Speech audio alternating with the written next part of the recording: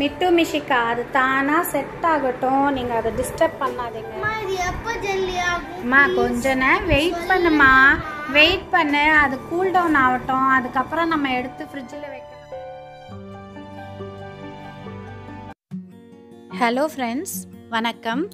23rd April Thursday எங்களோட 13th wedding anniversary. லாக்டவுன்றதுனால நாங்கள் எங்கேயுமே வெளியே போல, பெருசாக எதுவும் பிளானும் பண்ணலை.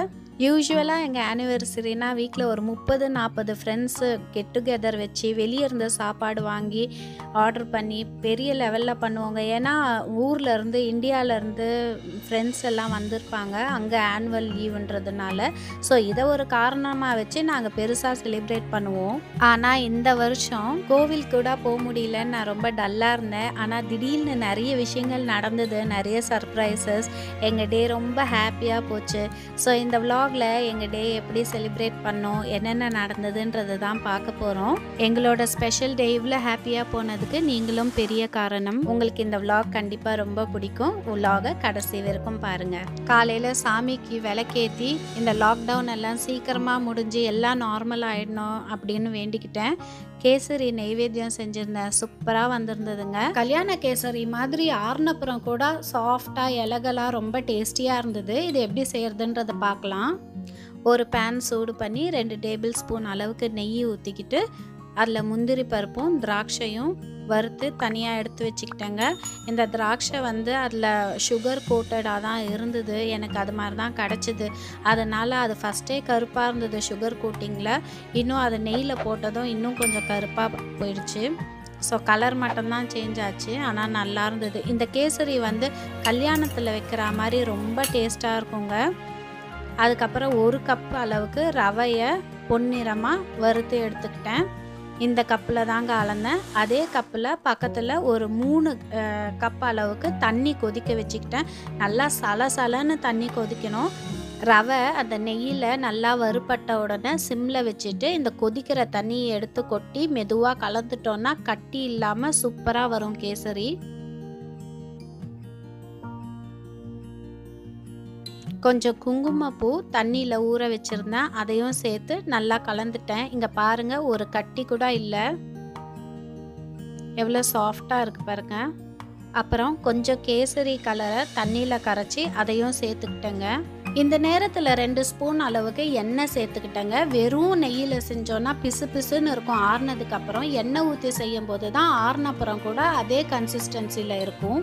சுடு தண்ணியில் ரவை நல்லா வெந்ததுக்கப்புறம் 1 கப் அளவுக்கு ப்ரௌன் சுகர் ஆட் பண்ணிக்கிட்டேன். முன்னாடியே சர்க்கரை போட்டுட்டோன்னா ரவை வேகாது. அதனால் ரவை ஃபஸ்ட்டு தண்ணியில் நல்லா வெந்து வந்ததுக்கப்புறமா சுகரை ஆட் பண்ணிக்கலாம். அப்புறம் கடைசியாக 1 டேபிள் ஸ்பூன் அளவுக்கு நெய் சேர்த்துக்கிட்டேங்க. அப்போ தான் வாசனை, நெய்யோட வாசனை நல்லாயிருக்கும். கடலெண்ணெய் நல்லெண்ணெய்னு எண்ணெயும் யூஸ் பண்ணக்கூடாதுங்க, ரீஃபைண்ட் ஆயில் தான் யூஸ் பண்ணணும். ரீஃபைண்ட் ஆயிலும் நல்ல நெய்யும் சேர்த்து இதே பக்குவத்தில் இதே அளவோடு செஞ்சு பாருங்கள், சூப்பராக வரும் கேசரி. இறக்கிறதுக்கு முன்னாடி கொஞ்சம் ஏலக்காய் தூளும் கொஞ்சம் பச்சை கற்பூரமும் பொடி பண்ணி சேர்த்துட்டேன். சாமிக்கு வைக்கிற பிரசாதம் இல்லையா, இது மாதிரி பச்சை கற்பூரம் சேர்த்தா நல்ல தெய்வீக வாசனையாக இருக்கும். அதுக்கப்புறம் வறுத்து வச்சுருந்த முந்திரி திராட்சையும் சேர்த்து நல்லா கலரிட்டேங்க. நீங்களும் இந்த மெத்தடில் ட்ரை பண்ணி பார்த்துட்டு உங்களுக்கு எப்படி வந்ததுன்னு கமெண்ட்ஸில் சொல்லுங்கள். அப்புறம் பசங்க வீட்டில் இருக்காங்கன்றதுக்காக ஜெல்லி ஃப்ரூட் கேக் செஞ்சேங்க. அவங்களுக்கு கொஞ்சம் எக்ஸைட்டிங்காக ஹாப்பியாக இருக்குன்றதுக்காக. காலையில் சாம்பார், வடை, தோசை, அப்புறம் கேசரி செஞ்சு பிரேக்ஃபாஸ்ட்டை முடிச்சிட்டோம். அதுக்கப்புறமா எல்லோரும் ரெடியாகி ஒரு சின்ன கேக் கட்டிங் மாதிரி செலிப்ரேட் பண்ணோங்க. இந்த கேக் பார்க்குறதுக்கு ரொம்ப அழகாக இருந்ததுங்க, சாப்பிட்றதுக்கும் ரொம்ப டேஸ்டியாக இருந்தது. கேக்குனாலுமே நம்ம நிறைய பட்டர், மைதா, எண்ணெய் எல்லாமே ஃபேட்டி ஐட்டம்ஸ் சேர்ப்போம். ஆனால் இதில் பார்த்திங்கன்னா நிறைய ஃப்ரூட்ஸ் சேர்த்துருக்கோம், நிறைய ஃபேட்டனிங் ஐட்டம்ஸ் இல்லை, ரொம்ப ஹெல்த்தியான கேக்கில் இவ்வளோ ஒரு ஹெல்த்தியாக டேஸ்டியாக செய்ய முடியுமான்ற மாதிரி இந்த கேக் இருந்ததுங்க. எங்களோட லாக்டவுன் செலிப்ரேஷனை நீங்களும் பாருங்கள்.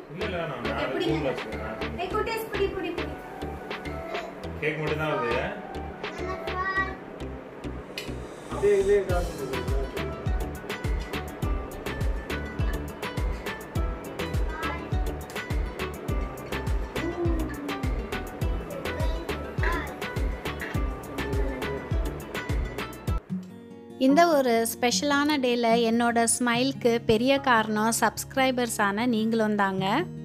இந்த வீடியோ போடும்போது 200 சப்ஸ்கிரைபர்ஸ் ரீச் ஆக போகிறோம் அப்படின்னு சொல்லுவேன்னு நினச்சிருந்தேன். ஏன்னா 190ல் இருந்தோம் சப்ஸ்கிரைபர்ஸ். ஆனால் ஆனிவர்சரி அன்றைக்கி பார்த்திங்கன்னா நைட்டு 12 o'clock கரெக்டாக 200 சப்ஸ்கிரைபர்ஸ் ஆயிட்டாங்க. அதுவே எனக்கு ரொம்ப சந்தோஷமாக இருந்தது. அதுக்கப்புறம் ஒரே நாளில் பார்த்திங்கன்னா நம்ம யூடியூப் குடும்பத்தில் 50 பேர் சப்ஸ்கிரைப் பண்ணி நம்ம ஃபேமிலியில் இணைஞ்சிருக்காங்க. அது எனக்கு கிடைச்ச ரொம்ப பெரிய கிஃப்ட்டு. இது மாதிரி நீங்கள் எனக்கு காட்டுற லவ் அண்ட் சப்போர்ட் எனக்கு இன்னும் நல்ல வீடியோஸ் நிறைய கொடுக்கணும் அப்படின்ட்டு ரொம்ப மோட்டிவேட்டிங்காக இருக்குங்க.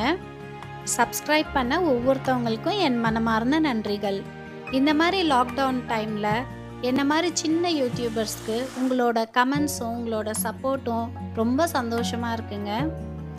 நிறைய யூடியூபர்ஸ் கேமரா பார்த்து டக்கு டக்குன்னு பேசுகிறாங்க. எனக்கும் அது மாதிரி பேசணுன்னு ரொம்ப ஆசை, ட்ரை பண்ணுங்க. ஆனால் என்னால் அது மாதிரி பேச முடியல. எங்களுக்கு நல்லா ட்ரெஸ் பண்ணி செலிப்ரேட் பண்ணுற ஐடியா இல்லை. ஏன்னா அடுத்து லஞ்ச் ப்ரிப்பேர் பண்ண வேண்டிய வேலை இருந்தது. ஃப்ரெண்ட்ஸு தான் இருக்காங்க இல்லையா, திடீர்னு எங்களுக்கு கால் பண்ணி சர்ப்ரைஸாக அஞ்சப்பர்லேருந்து பிரியாணி லஞ்ச் எல்லாம் அவங்க ஆர்டர் பண்ணிவிட்டு என்னை சமைக்க வேண்டாம்னு சொல்லிட்டாங்க. இந்த லாக்டவுன் டைமில் இப்படி ஒரு சர்ப்ரைஸை நாங்கள் எதிர்பார்க்கவே இல்லை. Okay, let's sponsor Mr. Karpaya Kailasam and Karthika sister. நன்றி அண்ணா. அண்ணா தேங்க்யூ. இது மாதிரி ஒரு சர்ப்ரைஸான ட்ரீட் எங்களுக்கு வீடு தேடி வந்திருக்கு. ரொம்ப நன்றி. If you are watching this video, I want to say thanks. O, மிஷிகாவோட thanks சொல்றா. கைலாசம் அங்கிளும் கார்த்திகா ஆண்டிக்கும் தேங்க்ஸ் சொல்றேன். நான் இந்த ஜெல்லி ஃப்ரூட் கேக் எப்படி பண்ணேன்றது பார்க்கலாம். இந்த ஜெல்லி ஃப்ரூட் கேக் பண்ணுறது ரொம்ப ஈஸிங்க. இதை அகார் அகார் ஸ்ட்ரிப்ஸ் வச்சு பண்ணேன். அகார் அகார்ன்றது கடல் பாசிங்க. இந்த வெயில் காலத்துக்கு இந்த கடல் பாசி ரொம்ப குளிர்ச்சிங்க. இதில் கார்போஹைட்ரேட்ஸ், கொலஸ்ட்ரால், சுகர் எதுவுமே இல்லை. நார் சத்து நிறைஞ்சு இருக்குது. வயிற்றுப்புண், அல்சர் எல்லாமே குணப்படுத்துகிற தன்மை இருக்குது இதில். சிங்கப்பூரில் நார்மலாக எல்லா கடைகளையும் இது கிடைக்கும். இந்தியாவில் மேபி ஆன்லைனில் கிடைக்கலாம், சூப்பர் மார்க்கெட்ஸ்லவும் கிடைக்கும் இந்தியாவில். இந்த கடல் பாசி இது மாதிரி ஸ்ட்ரிப்ஸ்லேயும் கிடைக்கும், இது மாதிரி பவுடர் பேக்கெட்ஸ்லேயும் கிடைக்கும். இந்த பேக்கெட்டில் 30 கிராம் இருக்குது. நான் இதில் பாதி மட்டும் யூஸ் பண்ணிக்கிறேன். ஒரு 15 கிராம் அளவுக்கு எடுத்து அதை தண்ணியில் 2 வாட்டி நல்லா அலசி கொஞ்சம் தண்ணி ஊற்றி ஒரு அரை மணி நேரத்துக்கு ஊற வச்சிடுறேன். இது ஒரு பக்கம் நல்லா ஊறுறதுக்குள்ளே நம்ம தேவையான ஃப்ரூட்ஸ் எல்லாம் கட் பண்ணி வச்சுக்கலாம். நம்மளோட முஸ்லிம் நண்பர்கள் இஃப்தாருக்கு இந்த டிஷ்ஷை ரொம்ப விரும்பி செய்வாங்க. மலேசியா, சிங்கப்பூரில் ரொம்ப ஃபேமஸுங்க. இதுக்கு நான் ட்ராகன் ஃப்ரூட் எடுத்திருக்கேன். ட்ராகன் ஃப்ரூட் வெளியே பார்க்குறதுக்கு ரஃப்பாக ஹார்டாக இருக்கும். ஆனால் வந்து தோல் உரிச்சா அப்படியே பூ மாதிரி வந்துடும். உள்ளே ரொம்ப சாஃப்டாக இருக்கும். இது ஒயிட் ட்ராகனுங்க. இதே மாதிரி ரெட் ட்ராகனும் இருக்கும். உள்ளே ஃபுல்லாக செவப்பாக இருக்கும். அழகாக இருக்குல்ல. இந்த கேக்குக்கு நமக்கு பிடிச்ச ஃப்ரூட்ஸ் என்ன வேணாலும் சேர்த்துக்கலாங்க. ஆப்பிள், கிரேப்ஸ், கிவி, அது மாதிரி நான் சில ஃப்ரூட்ஸ் எல்லாம் சேர்த்துருக்கேன். ஒரு பக்கம் இந்த கடல் பாசி நல்லா ஊறிடுச்சு. நானும் ஃப்ரூட்ஸ் எல்லாம் கட் பண்ணி ரெடி பண்ணிட்டேன். இந்த ரெசிபி நீங்கள் நம்பி செய்யலாங்க, சூப்பராக வரும். அடுத்து ஒரு பாத்திரத்தில் 3/4 லிட்டர் அளவுக்கு தண்ணி ஊற்றி சூடு பண்ணிடுறேன். அதில் இந்த ஊற வச்ச கடல் பாசியை போட்டால் அதுவே குழஞ்சி வெந்து இருக்கிற இடம் தெரியாத அளவுக்கு வெந்துடுங்க. நம்ம அதை ரெடி பண்ணுற நேரத்தில் இங்கே குட்டீஸ்க்கெல்லாம் ஒரு ஆக்டிவிட்டி, லாக்டவுன் ஆக்டிவிட்டி மாதிரி இந்த ஃப்ரூட்ஸ் எல்லாத்தையும் அவங்களுக்கு என்னென்ன பேட்டர்ன், என்ன டிசைனில் வேணுமோ அரேஞ்ச் பண்ண சொல்லியிருந்தேன். அவங்களுக்கு ரொம்ப ஹாப்பி. அப்புறம் இங்க சைடுல டிராகன் ஃப்ரூட்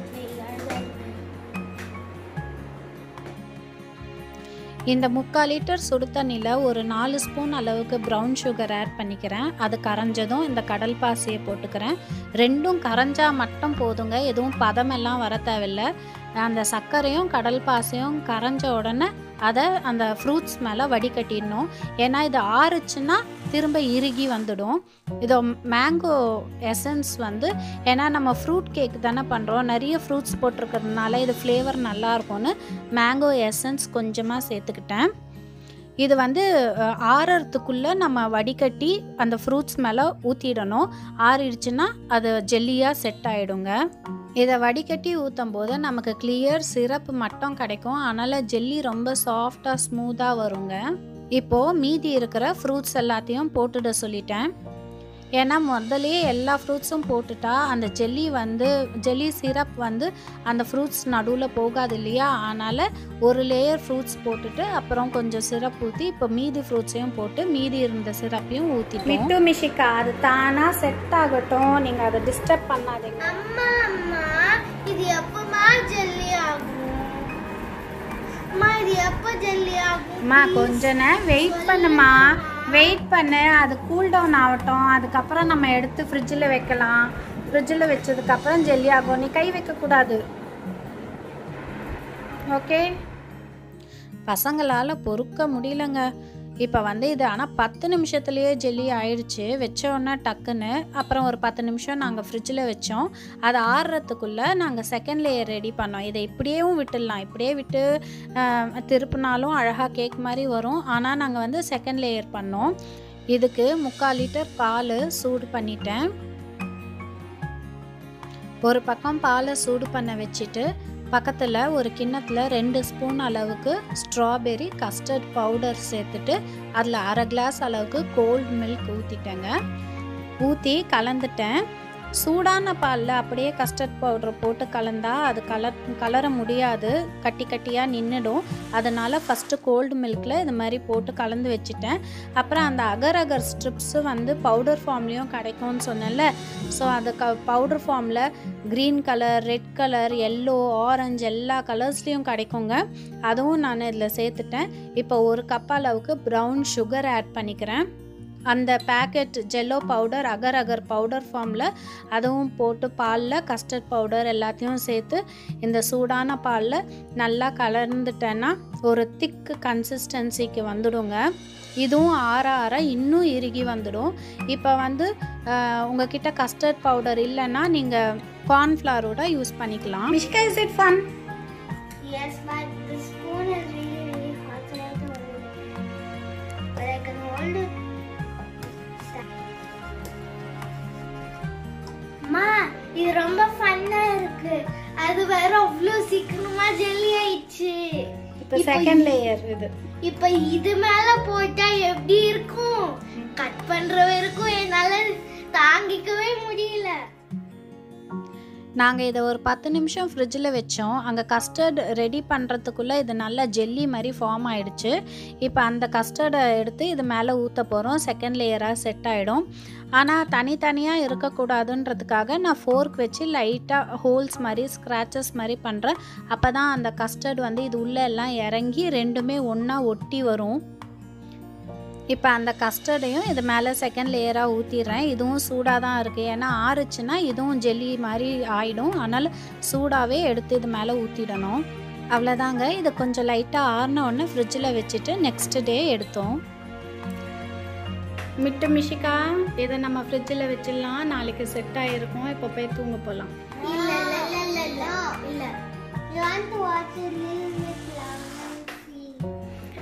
அது டைம் ஆகும், ஃப்ரிட்ஜில் வச்சிருக்கேன். Let's go to sleep. Daddy எல்லாம் போய் தூங்கிட்டாங்க, நம்ம தான் இருக்கோம், வாங்க போகலாம். இப்போ ஃப்ரிட்ஜில் இருந்து எடுத்த உடனே அது சைடில் எல்லாம் ஒட்டி இருக்கும். அதனால் சைடெல்லாம் லூஸ் பண்ணி விட்டுட்டு அழகாக தட்டில் திருப்பி வச்சு மேலே லைட்டாக தட்டுனோன்னா அது ஜெல்லி கேக் வந்து அழகாக வெளியே வந்துடுங்க. இப்படி தான் எங்களோட ஆனிவர்சரி ரொம்ப ஹாப்பியாக எதிர்பாராத விதமாக இந்த லாக்டவுனில் கூட ரொம்ப சர்ப்ரைஸ். ஃப்ரெண்ட்ஸ் வந்து வீடியோ காலில் குரூப்பாக கால் பண்ணி விஷ் பண்ணாங்க. ஃப்ரெண்டோட சர்ப்ரைஸ் ட்ரீட்டு, அப்புறம் சப்ஸ்கிரைபர்ஸ் நீங்கள் எனக்கு கொடுத்த பெரிய சர்ப்ரைஸ். அப்புறம் எங்கள் அம்மாவோட ஞாபகார்த்தமாக இந்த சாரீ எங்கள் அம்மா எனக்கு கொடுத்துருந்தாங்க, அதனால் இதை கட்டிக்கிட்டேன். இந்த வருஷம் நாங்கள் 2 பேருமே எந்த கிஃப்ட்டும் வாங்கலை. அவரும் இருந்த ட்ரெஸ்ஸே போட்டுக்கிட்டாரு, நானும் அம்மா கொடுத்த சாரீ கட்டிக்கிட்டேன். ரொம்ப ஹாப்பியாக இருந்தோங்க நாங்கள். இன்றைக்கி இந்த vlog இங்கே முடியுதுங்க. நானும் டாட்டா பாபாய் சொல்ல வேண்டிய நேரம் வந்துடுச்சு. நம்ம சேனல் உங்களுக்கு பிடிச்சிருந்ததுன்னா கண்டிப்பாக சப்ஸ்கிரைப் பண்ணிக்கோங்க. மீண்டும் நல்ல வீடியோஸில் உங்களை வந்து சந்திக்கிறேன். இது வரைக்கும் பொறுமையாக பார்த்தவங்களுக்கு ரொம்ப நன்றி. தேங்க்ஸ் ஃபார் வாட்சிங்.